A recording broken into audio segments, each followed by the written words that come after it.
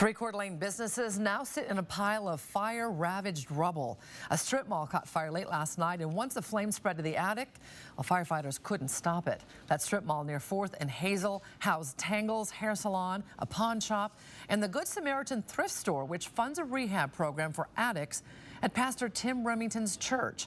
KXY4's Caiti Currey working for you with how the church plans to rebuild after devastation strikes once again. Firefighters are still looking to figure out the cause of the fire, but they have found the origin, and that is a start. They believe it started right here behind me in the corner of the thrift store. In the glow of the night, all that could be seen is 30-foot flames dancing along the roof of this Coeur d'Alene strip mall. Standing in shock across the street, people personally affected by the good that's come from this building.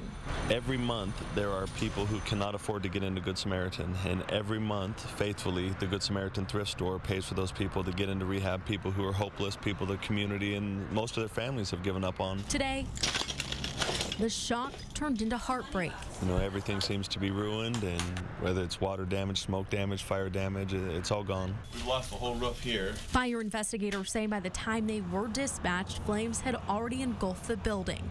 This building wasn't required to have a sprinkler system or an alarm system. If either one of those systems had been in place, we would have gotten a quicker knockdown. We would have gotten quicker notification that there was a fire in here and gotten crews here earlier. Yesterday, a store filled of items donated by the community.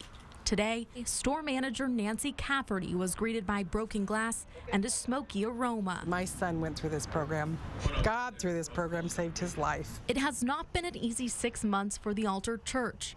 First, the shooting of Pastor Tim Remington, now this. But just as they proved in the past, they will rebuild.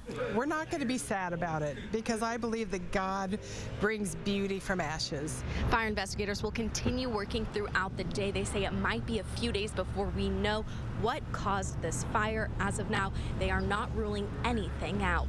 Reporting in Coeur d'Alene, Caiti Currey, KXLY4 News.